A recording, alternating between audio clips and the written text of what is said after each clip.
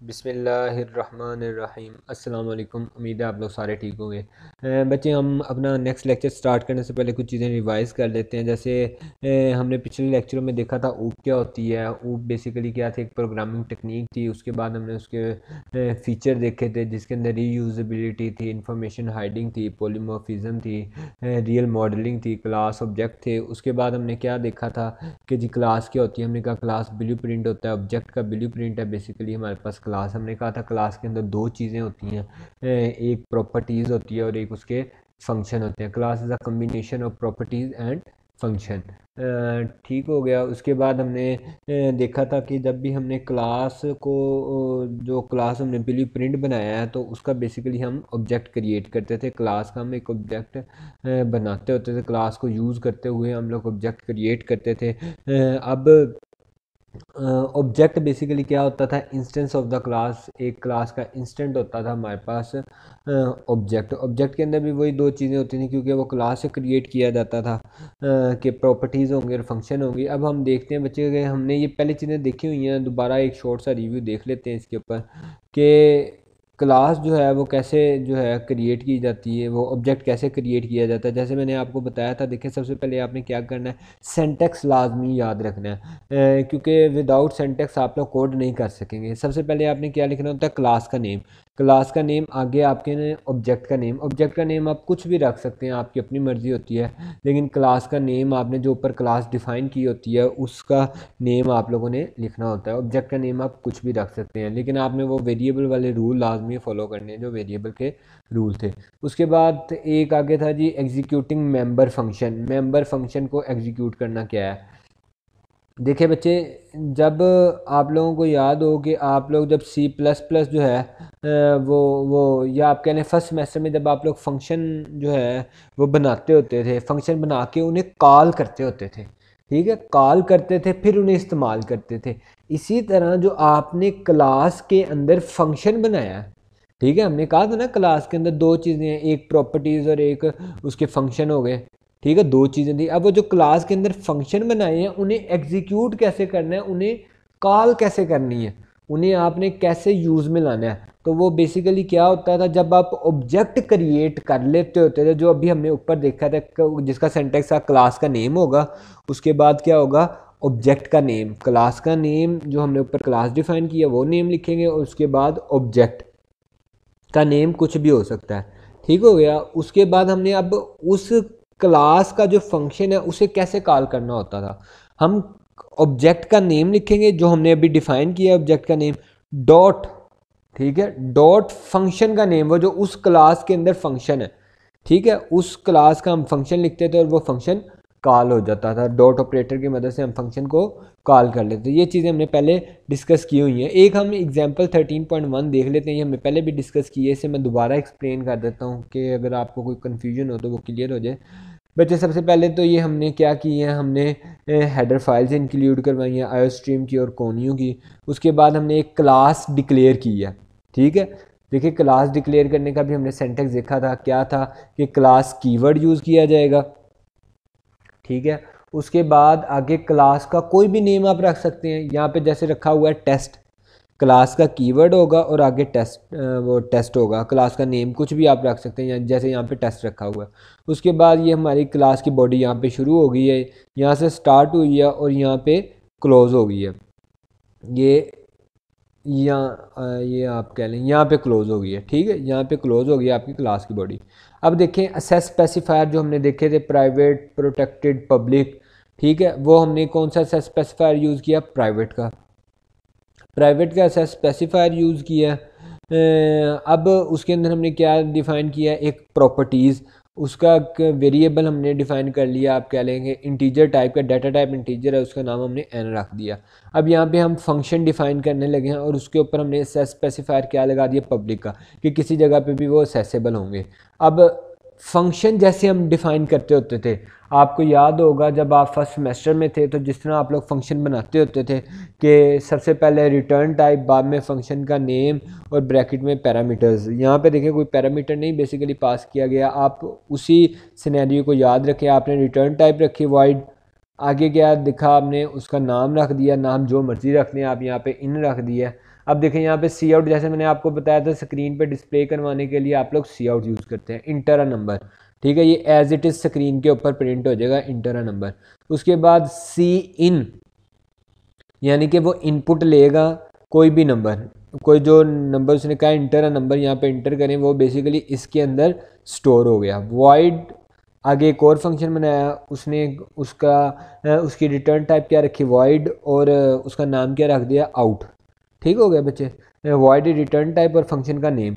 अब सी आउट क्या कर दिया, the value of N equal to N, यानी कि जो उसने यहाँ पे प्लेस की थी, जैसे देखें इंटर नंबर उसने 10 किया और वो जो वैल्यू थी वो उसने 10 ही शो करवा दी। ये बेसिकली इस फंक्शन के थ्रू ही है बच्चे। अब देखिए ये बेसिक सा कॉन्सेप्ट हमने क्या क्लास बनाई है, ठीक है, मैंने क्लास बना ली लेकिन मैंने मेन फंक्शन में उसका ऑब्जेक्ट नहीं बनाया, तो क्लास हमारे किसी काम की नहीं है जब तक हमने, देखें आपने फॉर एग्जांपल आपने बिल्डिंग बनानी है, आपने एक ब्लूप्रिंट स्ट्रक्चर ढांचा या नक्शा कह लें, नक्शा बनवा लिया लेकिन बिल्डिंग नहीं बनवाई, तो क्या उस नक्शे का कोई फ़ायदा है, नहीं। उसी तरह आपने क्लास बना ली है लेकिन उसका ऑब्जेक्ट नहीं बनाया, तो आप उस क्लास को यूज़ नहीं कर सकते। जैसे मैंने आपको अभी नक्शे की एग्जांपल दिया, आपने नक्शा बना लिया, वहाँ पे 2 बेडरूम है, ड्राइंग रूम है, गैरेज है, टीवी लाउंज है, किचन है, ये उस ब्लूप्रिंट में तो हैं, लेकिन आप देखें आप उस ब्लूप्रिंट में ढांचा स्ट्रक्चर बनाया है पेपर पे, आप उसे इस्तेमाल कर सकते हैं। आप कहें जी मैं उस बेडरूम में बैठा हूँ, कैसे बैठे हैं भाई, वो तो अभी कंस्ट्रक्ट ही नहीं हुआ, ठीक है। आप कहें जी मैंने कार जो है वो अपने गैरेज में ले आया हूँ, गैरेज में खड़ी है, कैसे भाई, वो तो अभी ढांचा एक बना है, एक पेपर वर्क है, वो अभी तो इम्प्लीमेंट ही नहीं हुआ। इसी तरह देखें ये क्लास जो है बेसिकली एक ढांचा बना दिया गया है, वो जो पेपर पे जो नक्शा नहीं बना दिया, आप समझे, वो नक्शा बन गया। अब इस नक्शे को यूज़ करने के लिए आप लोग बिल्डिंग बनाते होते थे, ठीक है, बिल्डिंग कंस्ट्रक्ट करते थे। इसी तरह इस क्लास टेस्ट को यूज़ करने के लिए आप इसका ऑब्जेक्ट क्रिएट करते हैं। ऑब्जेक्ट कहाँ पे क्रिएट करेंगे, मेन फंक्शन में। बच्चे हमारी जब भी एग्जीक्यूशन स्टार्ट होती है प्रोग्राम की, वो मेन से होती है। क्लियर स्क्रीन मीन्स के जो स्क्रीन पे पहले गार्बेज डाटा पड़ा है वो साफ़ कर दिया जाए, स्क्रीन हमारी बिल्कुल क्लियर हो जाए। अब उसके बाद देखिए हमने क्या किया, टेस्ट, हमारी क्लास का क्या नाम था, टेस्ट। अब ऑब्जेक्ट क्रिएट करने लगा हूँ बच्चे मैं, क्लास का नाम क्या था, टेस्ट। मैंने टेस्ट लिखा, यानी कि वो नक्शा बताया, मैंने कहा ये जो नक्शा था, नक्शा नंबर 1 फॉर एग्जांपल कह लें, नक्शा नंबर 1, इसका एक ऑब्जेक्ट बना दें, ठीक है, इसकी एक बिल्डिंग बना दें। वही काम यहाँ पे होने लगा। मैंने बताया जी कौन सा नक्शा, टेस्ट, उसका हमने क्या नाम रखा था, टेस्ट। टेस्ट, उसका हमने एक ऑब्जेक्ट क्रिएट कर लिया, यानी कि एक बिल्डिंग बना ली, OBJ जिसका नाम रख दिया, ठीक है। अब मैं कह सकता हूँ ना, क्योंकि मैंने उस नक्शे के ऊपर एक बिल्डिंग बना दी है, अब मैं कह सकता हूँ कि यार मैं उस बेडरूम में बैठा हूँ, मैंने गाड़ी जो है वो गराज में पार्क कर दी है, ठीक है, मैं किचन यूज़ कर रहा हूँ, मैं ड्राइंग रूम यूज़ कर रहा हूँ, अब मैं कह सकता हूँ। लेकिन अब जब मैंने वो सिर्फ एक ढांचा बनाया था, एक स्ट्रक्चर बनाया था, उस टाइम तो नहीं मैं कह सकता था कि मैं इसे यूज़ कर रहा हूँ। क्यों नहीं कह सकता था, क्योंकि वो तो एक सिर्फ स्ट्रक्चर था, एक आर्किटेक्चर था, ठीक है। अब यहाँ पे बेसिकली हमने एक बिल्डिंग बना ली, ठीक है बच्चे। अब बिल्डिंग बना ली, जिस तरह मैंने आपको कहा गैरेज है, टीवी लाउंज है, बेडरूम है। अब वही सिनेरियो देखें, इसके अंदर बेसिकली क्या थी, ये 2 फंक्शन थे। अब इन्हें मैं यूज़ कर सकता हूँ, वो जो उसने कहा था एग्जीक्यूटिंग अ मेंबर फंक्शन, वो जो मेंबर फंक्शन को एग्जीक्यूट करना है। अब इन दोनों फंक्शन को मैं एग्जीक्यूट कर सकता हूँ, इनको इस्तेमाल कर सकता हूँ, पहले मैं इस्तेमाल नहीं कर सकता था। अब इस्तेमाल करने का तरीका, इस्तेमाल करने का क्या तरीका है, आप लिखेंगे वो जो ऑब्जेक्ट है, जो बिल्डिंग बनी है, आप कहेंगे उस बिल्डिंग में उस जगह पे हूँ, ठीक है, उस बिल्डिंग में, उस बिल्डिंग का नाम क्या रख दिया आपने, फॉर एग्जांपल वो जो हम एग्जांपल को डिस्कस कर रहे हैं, उस बिल्डिंग का नाम रख दिया OBJ। आपने कहा जी OBJ में वो जो बेडरूम नंबर 1 है, या गैरेज 1 है, या टीवी लाउंज है, वहाँ पे हूँ मैं, ठीक है। उसी तरह आपने देखें अब क्या किया, आपने कहा OBJ डॉट, यानी कि उस बिल्डिंग में आपने डॉट ऑपरेटर से उसे सेस किया, आगे वाली जो यानी कि आप टीवी लाउंज कह लें, किचन कह लें, या गैरेज कह लें, या जो भी आप उसे असेस करना चाहते हो उसे आप डॉट से असेस करेंगे, ठीक है। आपने क्या किया जी, OBJ, उस क्लास में क्या थे, 2 फंक्शन थे, आपने एक फंक्शन को असेस किया, आपने कहा जी OBJ डॉट इन, बच्चे बेसिकली ये क्या काम हुआ है, ये मैंने उस क्लास के फंक्शन इन को कॉल की है, ठीक है। उस क्लास के क्लास टेस्ट के वो जो एक फंक्शन है इन, उसे मैंने कॉल किया है। अब ये तो कॉन्सेप्ट क्लियर है फंक्शन को कॉल करने का, मीन्स कि वो एग्जीक्यूट को वो करे, वो अपना काम करे। जैसे ही मैंने उसे कॉल की तो उसने अपना काम ये वाला, ये जो दो लाइनें थी, इंटर नंबर स्क्रीन पे दिखा दिया इंटर नंबर, और यहाँ से उसने इनपुट लेनी शुरू कर दी कि जी मुझे इनपुट दी जाए, कुछ भी इनपुट दे, ठीक है। तो ये बेसिकली हमारे इनपुट पे काम हो गया, ये इतना काम हो गया। अब तो मैंने उसे स्क्रीन पे देखें, ये भी तो शो करवाना है कि the value of n equal to 10 है। तो मैंने क्या किया, अब आउट के फंक्शन को कॉल की, क्योंकि अगर मैं फंक्शन को कॉल नहीं करूँगा तो वो फंक्शन एग्जीक्यूट ही नहीं होगा। देखिए आपने फंक्शन बनाया, कैलकुलेटर बनाया आपने, ठीक है, लेकिन आपने क्या किया, आपने उस फंक्शन को कॉल ही नहीं की, ठीक है। उस फंक्शन को कॉल नहीं की तो क्या वो फंक्शन एग्जीक्यूट हो जाएगा? नहीं होगा एग्जीक्यूट, ठीक है। आप उस फंक्शन को कॉल करते हैं, उस फंक्शन को मेन में कॉल करेंगे तो वो एग्जीक्यूट होता है। तो उसी तरह हमने यहाँ पे किया, उस फंक्शन को कॉल की, एग्जीक्यूटिंग मेंबर फंक्शन, हमने उस मेंबर फंक्शन को एग्जीक्यूट किया। कैसे एग्जीक्यूट किया? डॉट ऑपरेटर की मदद से। ओबीजे उस बिल्डिंग का वो टीवी लाउंज या गैरेज जिसमें मैं हूँ उसे असेस करने के लिए आपने डॉट ऑपरेटर लगा दिया। आपने उस क्लास का क्या बनाया था? ऑब्जेक्ट। ऑब्जेक्ट का क्या नाम रखा था? ओबीजे। अब ओबीजे से आपने उस क्लास का एक फंक्शन जो है वो असेस करना है, तो आपने क्या किया? डॉट ऑपरेटर लगाया और उस फंक्शन का नाम लिख दिया। अब वो फंक्शन बेसिकली कॉल हो गया, ठीक है। उस फंक्शन में डेफिनेशन क्या थी कि जी the value of n equal to, जो यहाँ पे इनपुट की गई है वो शो करवा दे, the value of n equal to 10। Okay हो गया बच्चे, ये वही वाली एग्जांपल है जो हमने पहले डिस्कस की थी। अब एक और एग्जांपल, हम 2-3 एग्जांपलें देखेंगे आज, ताकि हमारे वो जो पीछे वाला कॉन्सेप्ट हमने पढ़ा है क्लास और ऑब्जेक्ट का, अगर उसके अंदर कोई एम्बिग्विटी, कोई कन्फ्यूजन है तो वो क्लियर हो जाए। बच्चे यहाँ पे अभी तो स्टार्ट है, मैं इस वजह से आप लोगों को ये एक एक जो आप कह लें प्रोग्राम है वो डिटेल में बता रहा हूँ, लेकिन जिस तरह जिस तरह हम आगे मूव करते जाएंगे, प्रोग्राम बढ़ते जाएंगे, तो मेरे लिए भी मुश्किल होगा और आप लोगों के लिए भी कि हम एक एक प्रोग्राम को बार बार डिस्कस करें, ठीक है। तो आप लोगों ने ये खुद अपनी ज़िम्मेदारी पे आप लोगों ने इसे रीड किया करना है, ठीक है। जो आपको ना समझ आ जाए आया करे, हम कॉन्सेप्ट पढ़ा करेंगे, उसकी 2-3 एग्जाम्पलें देख ली, बाकी प्रोग्राम आप लोगों ने खुद देखने हैं, ठीक है बच्चे। आप लोगों ने, मैंने आपको बताया कि आप लोगों ने पहले स्टेटमेंट अच्छे तरीके से पढ़ने हैं ताकि आप लोगों की लॉजिक बिल्ड हो सके। अगर आप स्टेटमेंट ही नहीं पढ़ते, ठीक है, आप डायरेक्ट कोड को देख रहे हैं, तो आप लोगों की लॉजिक बिल्ड नहीं होगी, ठीक है। तो आप लोगों ने क्या करना है, हमेशा स्टेटमेंट अच्छे तरीके से समझनी है कि बेसिकली सवाल क्या है, प्रॉब्लम क्या है जिसका हम सोल्यूशन देने लगे हैं। ओके हो गया बच्चे। आप लोगों ने हर जो भी हम कॉन्सेप्ट पढ़ा करेंगे उसकी एग्जाम्पलें आप लोगों ने खुद अच्छे तरीके से, हम 2-3 एग्जाम्पलें डिस्कस किया करेंगे, ठीक है। लेकिन जो बाकी एग्जाम्पलें होंगी वो आप लोगों ने खुद डिस्कस किया करनी है, खुद पढ़ा करनी है। जो भी आप लोगों की कन्फ्यूजन हुआ करेगी, जो भी कन्फ्यूजन है, आपको एम्बिग्विटी है, आप लोग मुझसे बिला झिझक वो डिस्कस कर सकते हैं, ठीक हो गया। अब यहाँ पे देखिए हम 13.2 एग्जाम्पल को देख लेते हैं, प्रोग्राम को देखते हैं। पहले हम प्रोग्राम पढ़ते हैं कि ये प्रॉब्लम क्या है हमारे पास। राइट अ क्लास मार्क, यानी कि आप एक क्लास बनाएं जिसका नाम क्या हो? मार्क, ठीक हो गया। With 3 data member to store 3 marks, वो कहता है उसके अंदर 3 डाटा मेंबर होने चाहिए, ठीक है। प्रॉपर्टीज 3 होनी चाहिए, किसके लिए होनी चाहिए? 3 नंबरों को स्टोर करने के लिए। ओके हो गया। राइट 3 मेंबर फंक्शन, वो कहते हैं 3 ही फंक्शन हो। देखिए क्लास के अंदर तो होती 2 चीज़ें हैं, एक क्या होती है प्रॉपर्टीज़, उसने बता दिया 3 प्रॉपर्टीज़ हो, और दूसरी क्या होती है फंक्शन, उसने बता दिया जी 3 ही मेंबर फंक्शन हो। अब उसने आगे बताया उनका नाम भी क्या हो। इन उसका एक का नाम हो, वो किसके लिए? इनपुट मार्क्स, मार्क्स के इनपुट के लिए। उसने कहा एक का नाम हो सम, to calculate and return the सम, सम को यानी कि आप कह लें सम कर सके और वो रिटर्न कर सके कि ये जमा बनी है। मैंने फॉर एग्जांपल, आपने मुझे कहा जी बताएं 2 जमा 2 कितने होते हैं। मैंने अब 2 जमा 2 4 तो कर लिए, लेकिन मैंने आपको बताया ही नहीं, ठीक है। ये वही बात कह रहा है, कहता है सम टू कैलकुलेट, सम को कैलकुलेट करे, 2 जमा 2 4 भी करे, और फिर रिटर्न करे सम को कि जी 4 बना है, ये बताए, ठीक हो गया। उसके बाद average to calculate and return the average marks, average भी कैलकुलेट करे कि एवरेज कैसे बनी है, और फिर वो एवरेज बताए भी कि आपकी इतनी एवरेज बनी है। ओके हो गया बच्चे। क्वेश्चन समझ आ गया है। अब हम इसका कोड देखते हैं। आप लोग एक दफ़ा खुद कोड देखें, साथ साथ आप लोगों को सारी बातें समझ आ जाएंगी।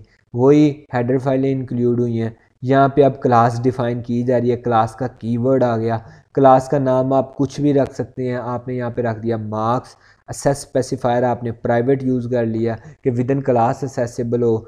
आपने तीन, उसने क्या कहा था, तीन प्रॉपर्टीज़ होनी चाहिए, आपने तीन प्रॉपर्टीज़ डिफ़ाइन कर दी। ठीक है, इंटीजर टाइप आपने डिफ़ाइन किया, डाटा टाइप इंटीजर रखी है और ए बी सी उनके नाम रख दिए। उसके बाद उसने कहा तीन फंक्शन होने चाहिए। अब आपने तीन फंक्शन बनाने के लिए आपने क्या किया, असेस स्पेसिफायर पब्लिक यूज़ कर लिया। पब्लिक क्यों यूज़ किया, क्योंकि वो किसी जगह पे भी प्रोग्राम में असेसेबल होगा। अब देखें आपने क्या किया, रिटर्न टाइप सबसे पहले, रिटर्न टाइप क्या है, वाइड। ओके हो गया।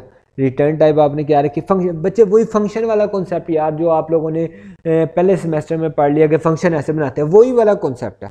कुछ भी इसके अंदर फ़र्क नहीं कि मैं आपको कहूँ जी ये फंक्शन कुछ और फंक्शन है, नहीं, वो जो आपने पहले सेमेस्टर में पढ़ा है कि जी फंक्शन ये है, ये वही सारी चीज़ें हैं। ठीक है, आपने अपने काम का वो फंक्शन बनाना है। आपने क्या किया, रिटर्न टाइप वाइड रख दी, फंक्शन का नाम इन रख दिया और पैरामीटर उसका कुछ भी नहीं रखा और ये फंक्शन की बॉडी होगी। आपने क्या किया, इंटर 3 मार्क्स, यानी कि स्क्रीन पे ये देखें जो स्क्रीन पे शो हो रहा है, 3 नंबर इंटर करें। ठीक है, आपने सीन कंसोल इनपुट जो मैंने आपको प्रोग्राम दिखाए थे पिछले लेक्चर में, जो हमने डेव के अंदर कोड करके भी देखा था। ठीक है, उसके अंदर भी ये चीज़ें हमने देखी थी कि सी इन क्या है और सी आउट क्या है।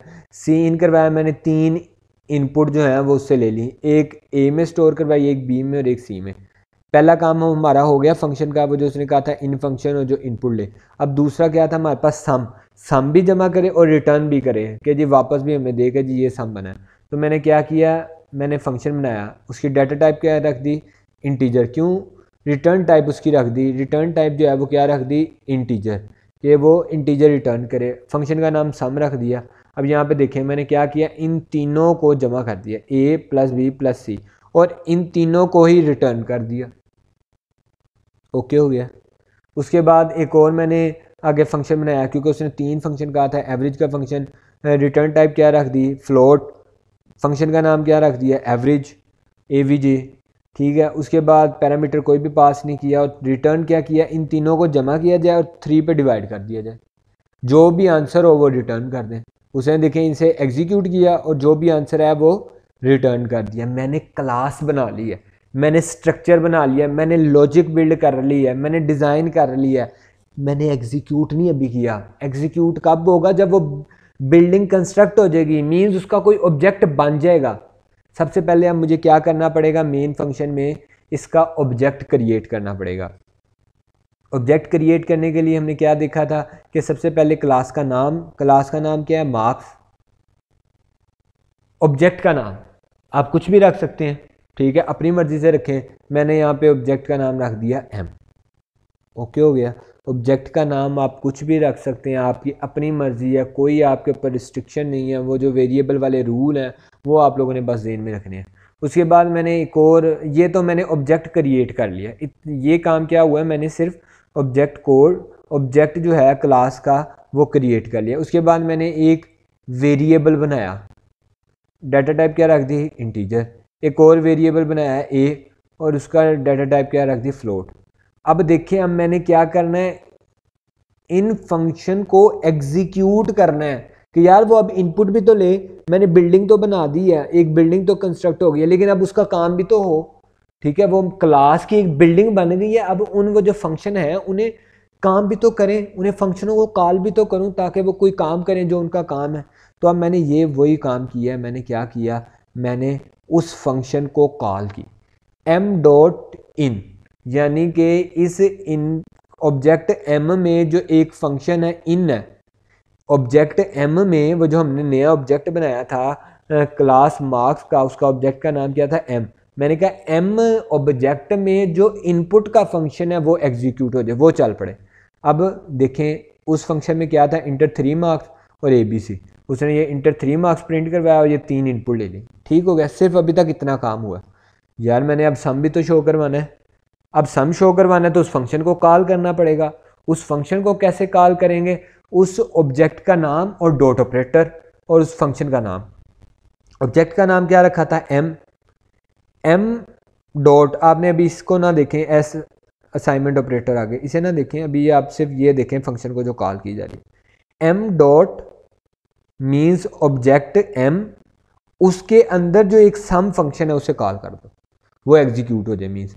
अब देखें यहाँ पे सम का फंक्शन क्या था, इन तीनों को जमा किया था उसने और रिटर्न कर दिया था, मीन्स कि ये कुछ वापस हमें दे रहा है। ठीक है, वापस हमें क्या जमा करके देगा कि 140 हो गया। अब वो जो 140 उसने वापस हमें देना था वो किसी ना किसी जगह पे तो स्टोर करना है, तो वो मैंने किस में स्टोर कर दिया, एस में। वो ये देखें जो हमने ऊपर वेरिएबल एस डिक्लेयर किया था उसके अंदर, यानी कि इस फंक्शन की जो भी आउटपुट हो वो असाइनमेंट ऑपरेटर की मदद से एस के अंदर स्टोर हो जाए। बात क्लियर हुई बच्चे? मीन्स के उस फंक्शन की जो भी रिटर्न आए, जो भी वो हमें उस फंक्शन एग्जीक्यूट करके आंसर दे, ठीक है, तो वो किसके अंदर स्टोर हो जाए, एस के अंदर। उसके बाद आगे देखें, वही काम सम भी हमने कर लिया, अब मुझे एवरेज भी तो चाहिए। अब मैं क्या करूँगा, उस ऑब्जेक्ट के थ्रू उस एवरेज के फंक्शन को कॉल करूँगा। मैंने क्या किया, एम डॉट ए वी जे, ठीक है, उस ऑब्जेक्ट एम ऑब्जेक्ट का ए वी जे जो हमारे पास फंक्शन है उसे कॉल कर लिया। अब जैसे उस फंक्शन को कॉल किया उसने भी तो कुछ रिटर्न करना था, ये देखें a plus B plus C divided by 3, तो इन तीनों को जमा करेगा और 3 पे डिवाइड करेगा और फिर वो आंसर बैक करेगा, तो वो मैंने कहाँ पे स्टोर करवा लिया, a में। ठीक हो गया बच्चे? अब सम किस में स्टोर है, s में, और एवरेज किस में स्टोर है, a में। तो मैंने क्या किया, सी out sum equal to s, यानी कि ये देखें जो डिस्प्ले हुआ है यहाँ पे, sum equal to 140, C out average equal to ए, जो एवरेज मैंने ए के अंदर स्टोर करवाई थी वो शो करवा दी। ओके हो गया बच्चे? होप है आप लोगों को ये कॉन्सेप्ट जो है समझ आ गया होगा, फिर भी ना समझ आया हो आप लोग पूछ लिएगा। ये लास्ट एग्जांपल मैं डिस्कस करने लगा हूँ, उसके बाद आप लोगों ने बाकी एग्जांपलें खुद देखनी है, ठीक है। उसके बाद एक हम कोई एक नया कॉन्सेप्ट जो है वो भी अभी हम रीड करेंगे।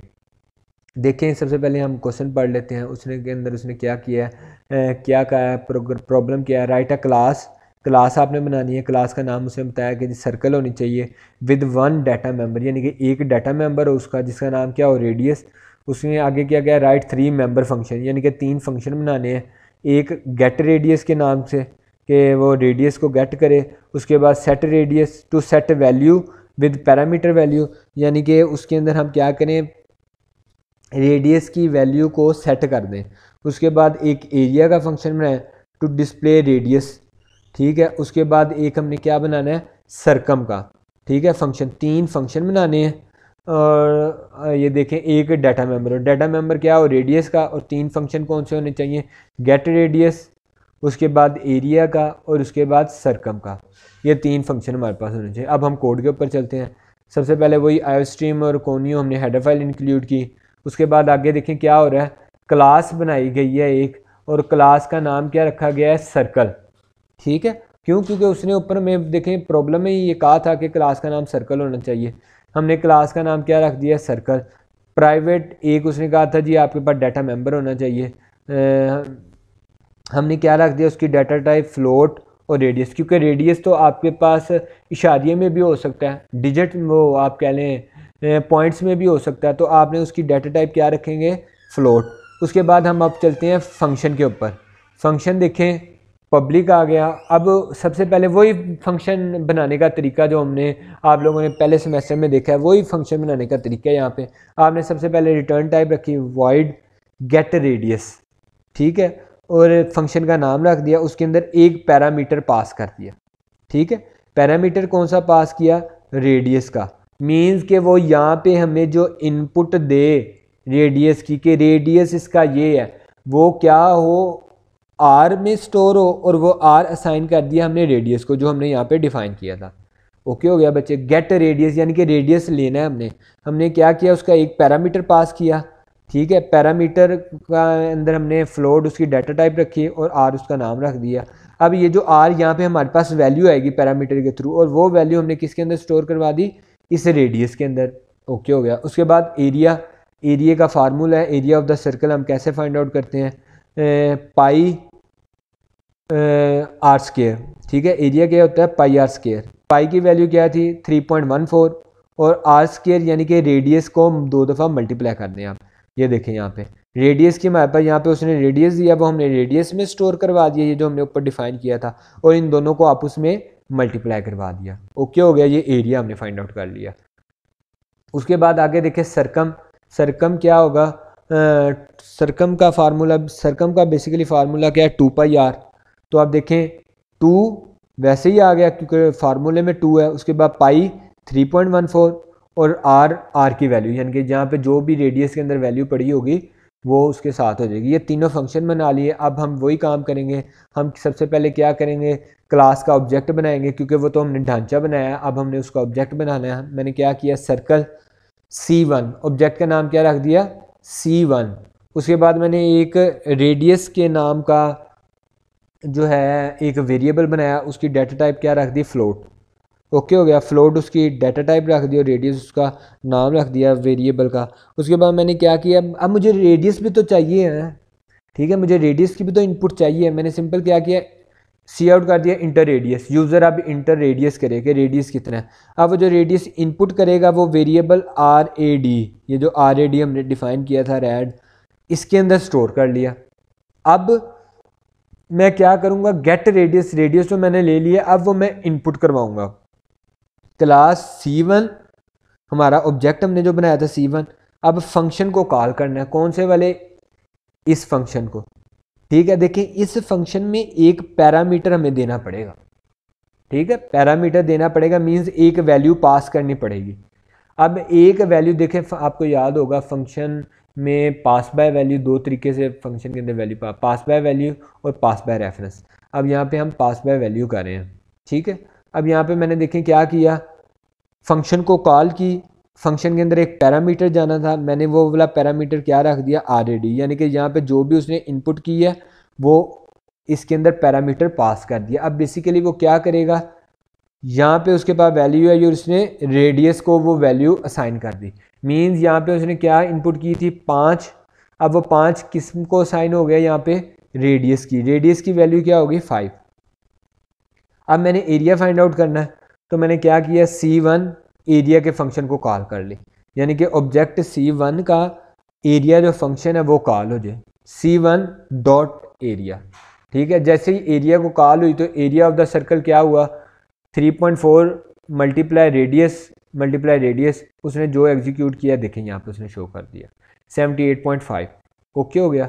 उसके बाद आगे देखें C1 डॉट सरकम, मैंने सरकम भी तो फाइंड आउट करना था, सरकम के फंक्शन को कॉल करनी थी, तो मैंने क्या किया? C1 ऑब्जेक्ट का नाम था, डॉट ऑपरेटर को इस्तेमाल किया और मैंने क्या किया? सरकम के फंक्शन को कॉल कर दिया। और सरकम ने क्या किया? 2 मल्टीप्लाई किया 3.14 और मल्टीप्लाई कर दिया रेडियस। रेडियस हमारे पास क्या था? 5।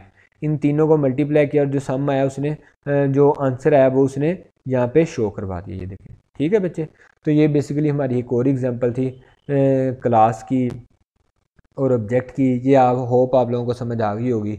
अब बच्चे यहाँ पे ये बाकी जो एग्जांपलें हैं 3.4, 13.4 और 13.5, ये आप लोगों ने देख लेनी है, एज़ इट इज़ उसी तरह की हैं। यहाँ पे देखें, यहाँ पे उसने ये भी बातें बताई होती हैं, हाउ अबव प्रोग्राम वर्क, ये जो ऊपर प्रोग्राम है ये किस तरह वर्क करेगा, ठीक है। आप लोग ये भी रीड कर लिया करें, ये भी आप लोगों के लिए हेल्पफुल होगा कि ये जो ऊपर कोड लिखा गया है ये कैसे काम कर रहा है।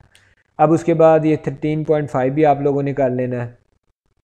इसके बाद में उन्होंने, अब देखें यहाँ पे हम बात करते हैं defining member function outside the class, यानी कि फंक्शन की, वो जो क्लास के अंदर हम फंक्शन बनाते हैं, ठीक है, उसकी डेफिनेशन को आप लोग क्लास से बाहर भी रख सकते हैं। बच्चे एक बात दोबारा सुन लें कि ये क्या है? Member function outside class, class का जो फंक्शन है उसकी जो डेफिनेशन है वो आप लोग क्लास से बाहर भी रख सकते हैं। आपको मैं ऊपर एग्जांपल में बता देता हूँ, आप लोगों को क्लियर हो जाएगा। जैसे यहाँ पे देख लें, चलिए ये वाली एग्जांपल में, ये जो क्लास है रिजल्ट की, इसके अंदर एक फंक्शन बनाया गया है इनपुट के नाम का। इनपुट के नाम का ये जो फंक्शन है ये उसकी बॉडी है, ठीक है, यहाँ से लेके यहाँ तक ये उसकी सारी डेफिनेशन है। वो कहता है ये जो डेफिनेशन आपने क्लास के अंदर ही दी है, ये डेफिनेशन आप लोग क्लास से बाहर भी दे सकते हैं, ठीक है। ये देखें, ये क्लास लिखा हुआ है ना, क्लास कीवर्ड और रिजल्ट, इस क्लास के अंदर ही हमने इस फंक्शन की, इनपुट वाले फंक्शन की डेफिनेशन लिखी है। लेकिन वो ये कहते ये जो डेफिनेशन यहाँ पे लिखी है आप लोग क्लास से बाहर जाके भी दे सकते हैं। मीन्स के क्लास यहाँ से स्टार्ट हुई और क्लास ख़त्म कहाँ पे हुई है, यहाँ पे, ठीक है। आपको कहता है इस क्लास यहाँ पे ख़त्म होगी, आप इससे बाहर भी जाके दे सकते हैं इसकी डेफिनेशन, ठीक है। अभी हम इसकी सारी एग्जांपल देखेंगे, आप लोगों को समझ आ जाएगी।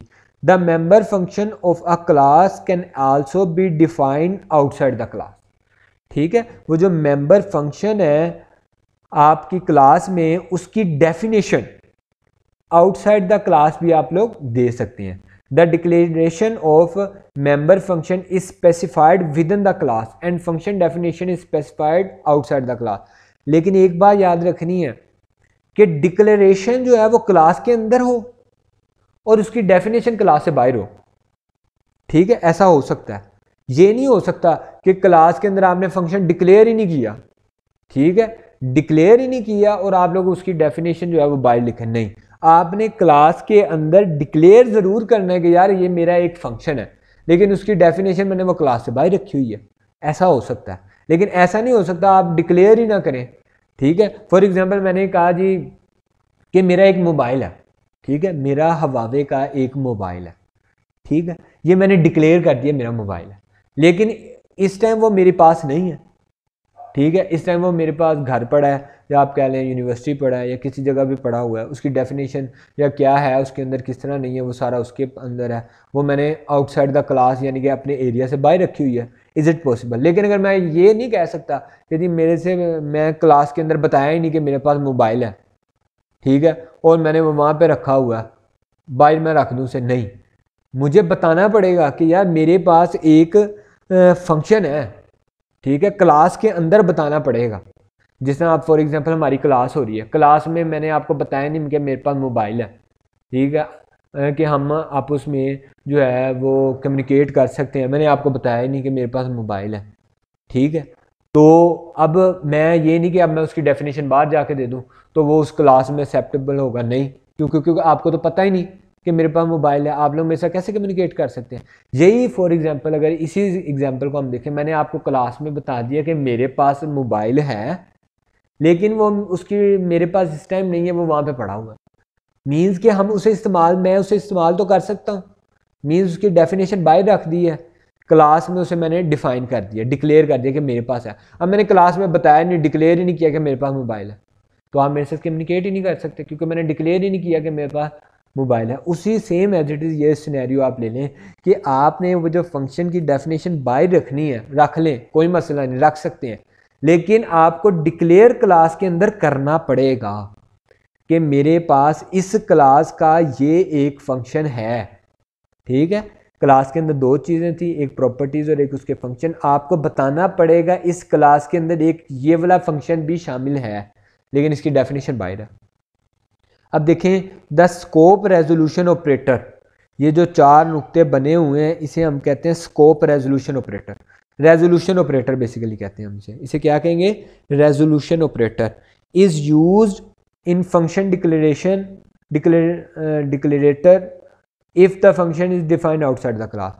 कहते हैं जी हम ये रेजोल्यूशन ऑपरेटर को यूज़ करेंगे अगर आप लोगों ने फंक्शन की डेफिनेशन क्लास से बाहर रखनी है। अब देखिए उसका सेंटेक्स, बच्चे जो मैं आपको बारहा कह रहा हूँ कि सेंटेक्स आप लोगों को लाजमी आना चाहिए, अगर आपको सेंटेक्स नहीं आता तो आप लोग जो है वो कोड नहीं कर सकेंगे। सबसे पहले सेंटेक्स देखें, रिटर्न टाइप, फंक्शन की रिटर्न टाइप क्या है, उसके बाद क्लास का नेम कि यार वो मैंने किस क्लास के अंदर डिक्लेयर किया हुआ है, ठीक है, मैं उसकी डेफिनेशन देने लगा हूँ क्लास से बाहर, तो मुझे ये तो बताना पड़ेगा। फॉर एग्जांपल मेरे पास दो क्लासें हैं, एक कार की क्लास है और एक पर्सन की क्लास है, ठीक है। अब मुझे बताना तो पड़ेगा ये जो मैं फंक्शन की डेफिनेशन देने लगा हूँ कि इस फंक्शन में ये काम होगा, वो कौन सी क्लास का फंक्शन है, कौन सी क्लास का आप कह लेंगे मेंबर फंक्शन है, कार का है या पर्सन का है, तो वो मुझे क्लास का नेम लिखना पड़ेगा। रिटर्न टाइप आ गई, आप रिटर्न टाइप सबसे पहले लिखेंगे, उसके बाद आप लोग क्लास का नेम के वो कौन सी क्लास से बिलोंग करता है फंक्शन जिसकी आप डेफिनेशन लिखने लगे हैं, आगे फंक्शन का नेम लिखेंगे, जो आप फंक्शन जिस फंक्शन की आप लोग डेफिनेशन लिखने लगे हैं। ठीक है, फंक्शन का नेम हो गया, उसके बाद ब्रैकेट में पैरामीटर्स, वही जो हम लोग पहले सेमेस्टर से पढ़ते आ रहे हैं कि फंक्शन के अंदर पैरामीटर हम पास करेंगे। अब ये देखें उसने यहाँ पे 1 बाय 1 करके सारी चीज़ें बताई। Return type, it indicate the type of value to be return by the function, यानी कि फंक्शन क्या रिटर्न करेगा।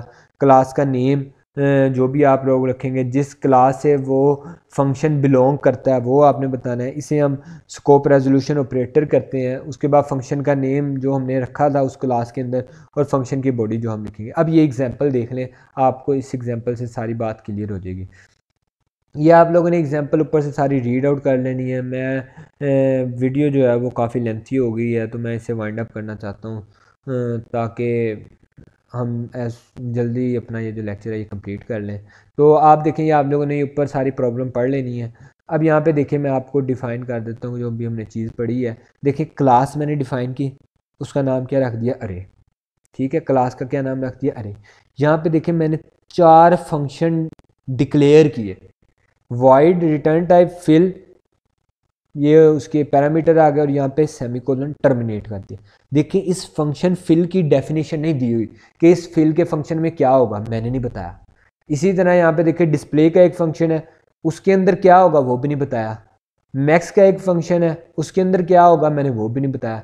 मिन का एक फंक्शन है, उसके अंदर क्या होगा मैंने ये भी नहीं बताया। सिर्फ डिक्लेयर किए हैं।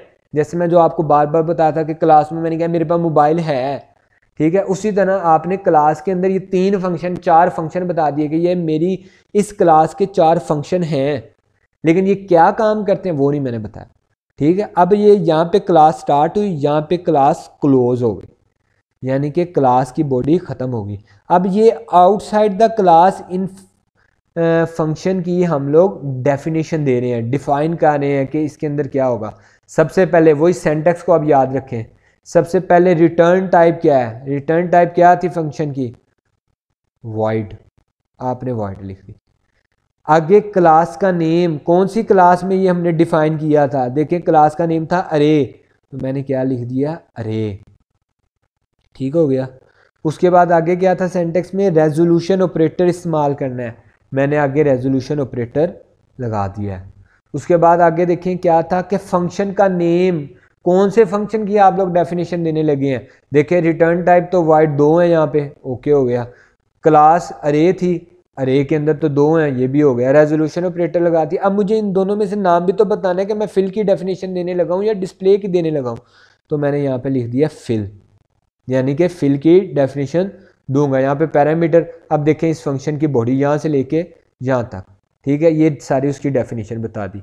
ठीक है, ये बच्चे आपने फॉर लूप लगाया और अरे की मदद से आप लोगों ने डाटा जो है वो अपने अंदर स्टोर कर लिया। उसी तरह देखें यहाँ पे हमने एक और फंक्शन बनाया था, डिस्प्ले का, डिक्लेयर किया था, उसकी डेफिनेशन भी हमने नीचे दी है। देखें आउटसाइड द क्लास, क्लास यहाँ पे क्लोज हो गई थी, आउटसाइड द क्लास जाके हमने उसकी डेफिनेशन दे दी। वॉइड रिटर्न टाइप आ गई उसकी।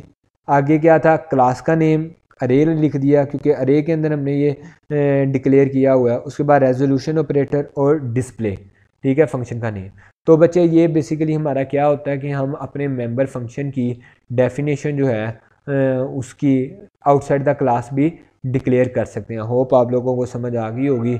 ये एग्जांपल जो है 13.6 ये आप लोग लाजमी देखिएगा। कोई कन्फ्यूजन हो तो आप लोग मुझसे पूछ लिएगा। Thank you so much. अल्लाह हाफिज़।